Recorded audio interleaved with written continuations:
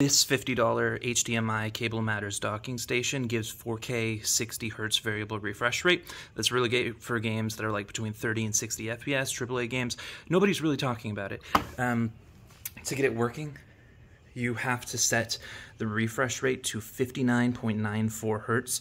It doesn't work above that, but I mean, you know, for most AAA games, you don't really need to go above 60 Hertz if you're playing on like a mobile device. And then also, this is really important. Go to AMD,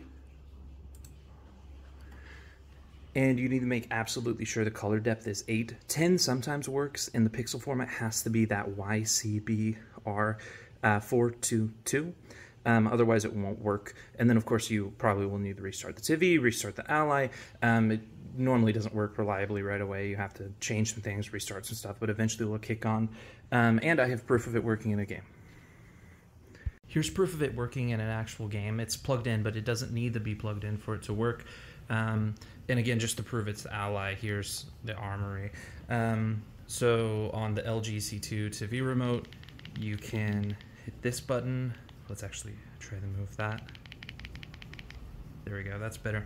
So you can actually see the refresh rate changing as I play. And again, I'm gonna play one-handed, so it's gonna be bad. Don't critique the gameplay too much. But as you can see, it's floating between 40 and 60 Hertz. Let's just dodge.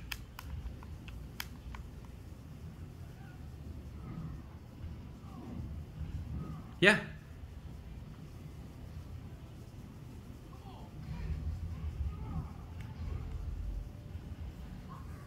And here is more proof with a different television.